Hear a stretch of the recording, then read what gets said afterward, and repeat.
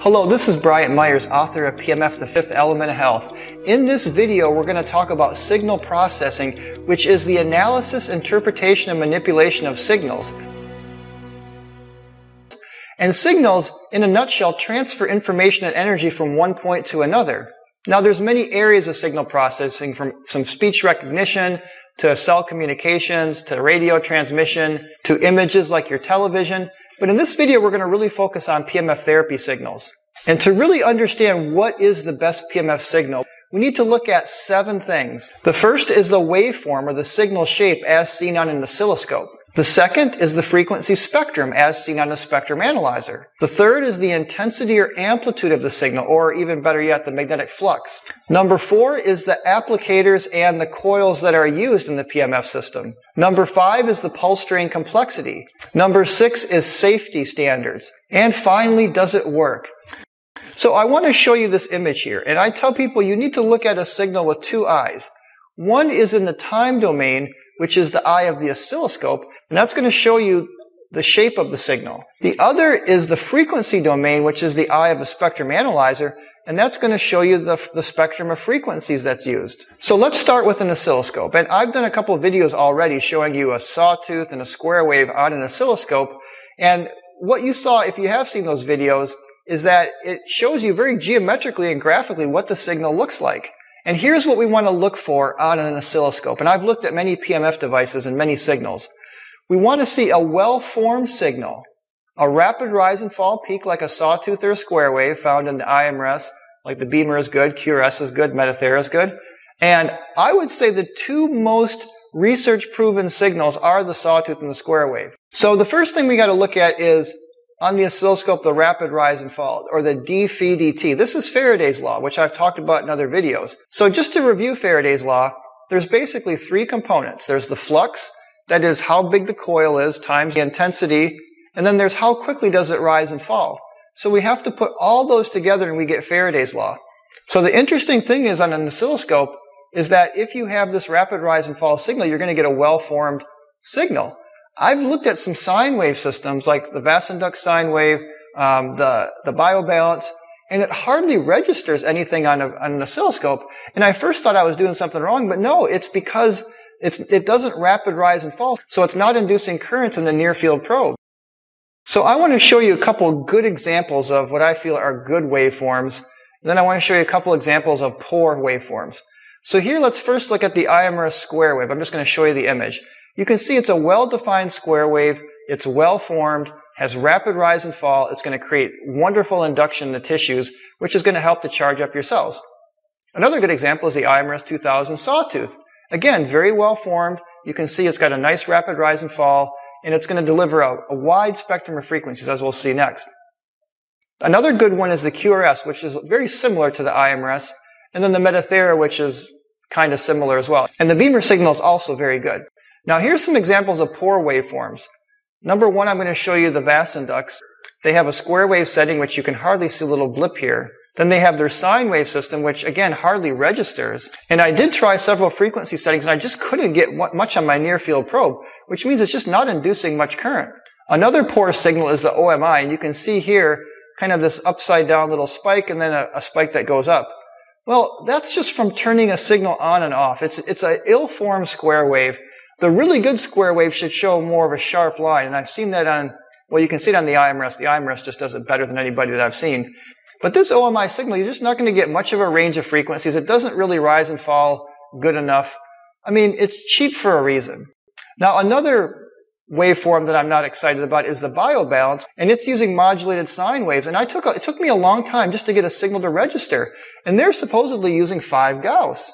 So what's the problem here? Well, again, it's a sine wave. You're just not going to induce much current in that near field probe.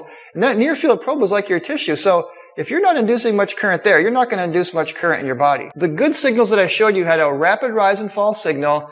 They had a nice complex waveform that delivers, as we'll see next, a bundle of frequencies. And again, you could see that they did have a nice voltage inductance, because from the top to bottom, that's how much voltage is induced with the signal. And the cheap systems just aren't inducing much. So the other eye that we need to look at, and this comes to the next point out of the 7 points we're going to look at, is the frequency domain. And we look at the frequency domain with a spectrum analyzer. A spectrum analyzer is going to show you all the frequencies that are in the signal. I don't have a spectrum analyzer yet, but there was an independent study done in Europe that looked at all these different PMF systems, and they found the IMRS and the Beamer, IMRS 2000 and the Beamer had the best frequency spectrum out of all the ones they looked at.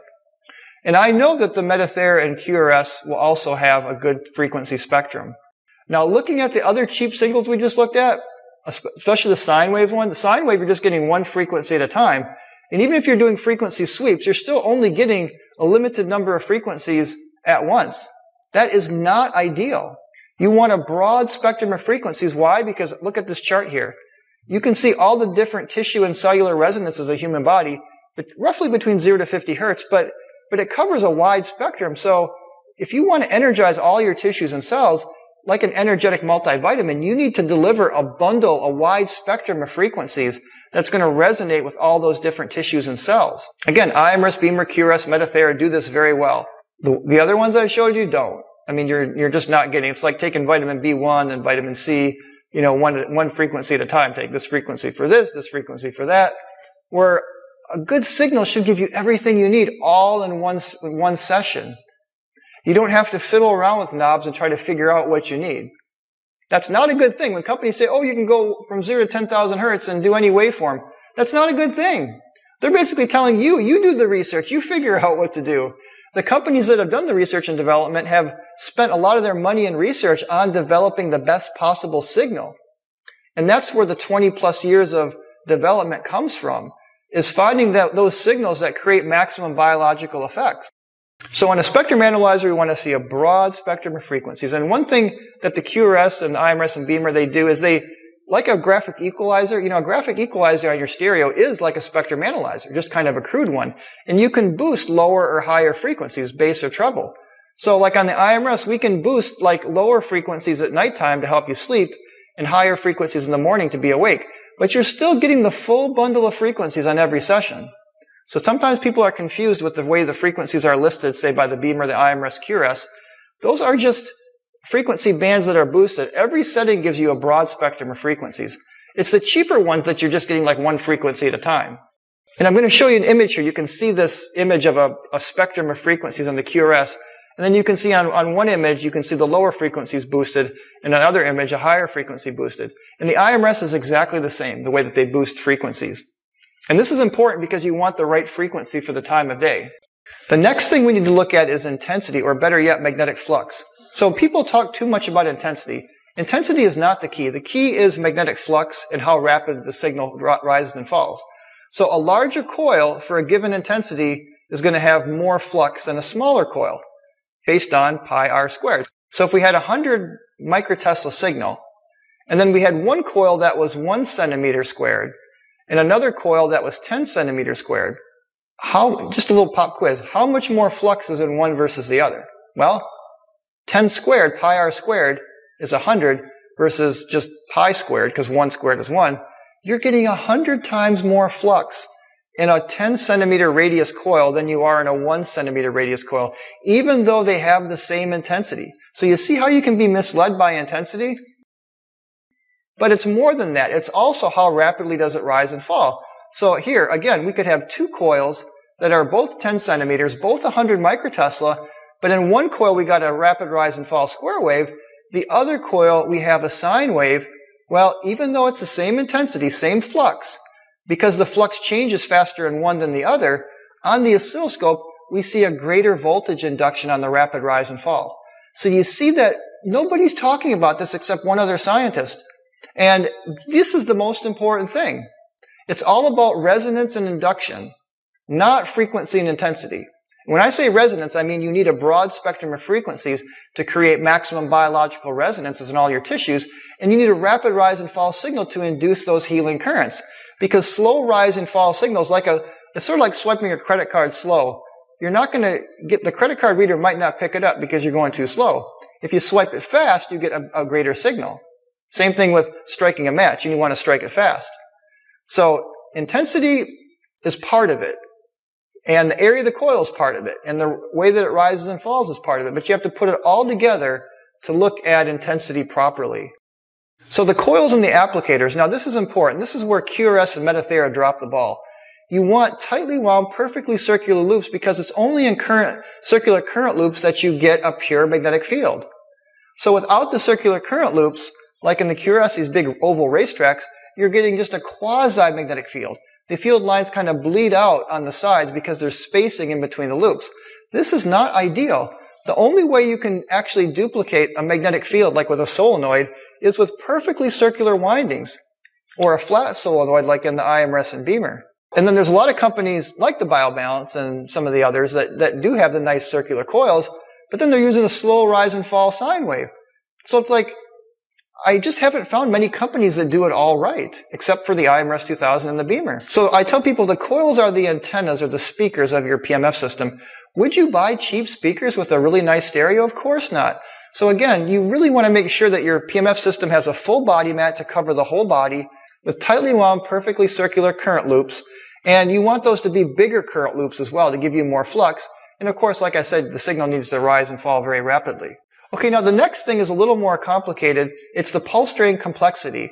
So this is something that I don't see with many PMF devices. So let me just give you some words to ponder. So pulse pause modulation, polarity reversal. On the IMRS and QRS, you have not only a pulse pause modulation, but then you have bundles of pulses within greater bundles, within greater bundles, within greater bundles. Pulse pause modulation just means you got like say 1, 2, 3 pulses, pause. 1, 2, 3 pulses, pause. Okay, that's called pulse pause modulation. And it's really like working out with weights or going to the gym. You don't want to just go to the gym and do 1,000 curls and leave. I mean, you want to rest in between sets. And because PMF therapy literally is cellular exercise, you need to let your cells rest in between bundles of pulses. And actually, Andrew Bassett, that developed the first PMF device for bone growth, looked at all kinds of variations, and he found that a sawtooth with like, I think his signal, which is still used in the orthofix, uses like 4 bundles with pauses, and very similar to QRS and the IMRS. So he found that this complexity just created greater bone growth.